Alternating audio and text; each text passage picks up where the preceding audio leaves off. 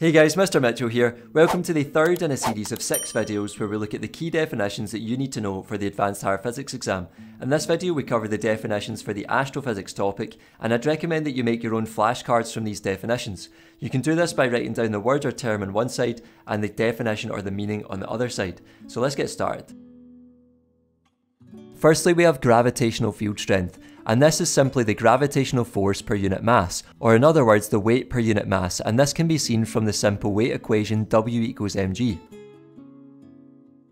Next we have the term gravitational potential of a point in space, and this is the work done in moving unit mass from infinity to that point. So remember, work done is in energy and unit mass is just 1 kilogram, so it's the energy to move 1 kilogram of mass from infinity to that point in space that you're talking about.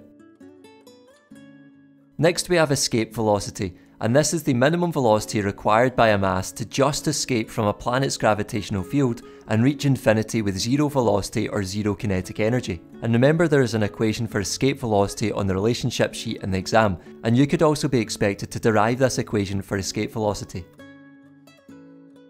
Moving on to talk about relativity, we have inertial frame of reference. And this is a frame of reference in which an observer is not accelerating with respect to another. That is, an observer will move at a constant speed with respect to another. And this is what is used in special relativity, which was seen in the higher physics course. Next we have a non-inertial frame of reference, and this is quite simply the opposite of inertial frames of reference, and this is a frame of reference in which an observer is accelerating with respect to another. That is, an observer will not move at a constant speed with respect to another, and non-inertial frames of reference are used to explain general relativity. Remember, the term frame of reference can also be shortened to reference frame. Moving on, we have the equivalence principle, which is a really important part of general relativity, and this says that gravity pulling in one direction is equivalent to acceleration in the other. Or in other words, there is no way to distinguish between the effects on an observer of a uniform gravitational field and of a constant acceleration.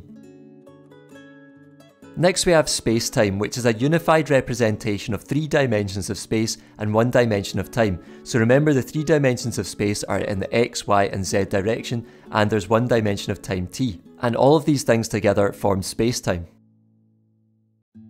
Next we have gravitational lensing, which is the bending of light from a distant source due to a large mass causing a curvature in spacetime.